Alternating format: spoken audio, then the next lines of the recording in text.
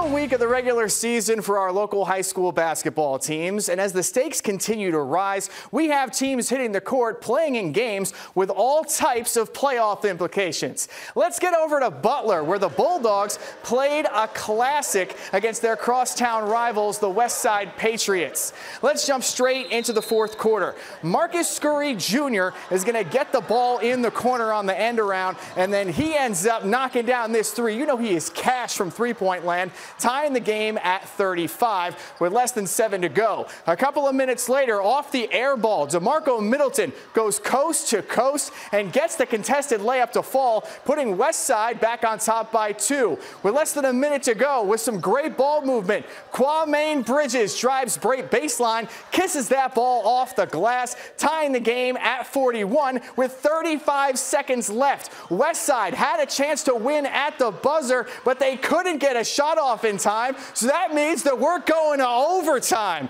And with the game on the line, Butler got aggressive. Bridges' floater is no good, but Roosevelt Brown is there for the putback, giving Butler the lead, and the Bulldogs rode that momentum to victory. The ability to knock down multiple clutch free throws and play some great defense when they needed to helped Butler take down the two-time defending state champs for the second time this season, 53-49.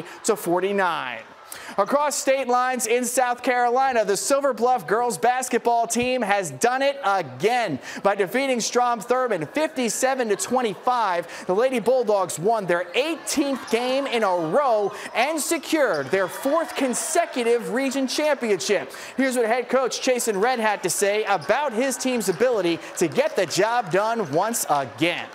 This team is special. I've been saying that for the past few years. We've got what it takes to make it all the way. We just got to stay locked in and stay focused, and I really do believe we can be back. I've got a T-shirt. I ordered it, and I wore it for him the other day, and I told him it says, "Play for March." That's where we want to be. We want to still be playing basketball in March.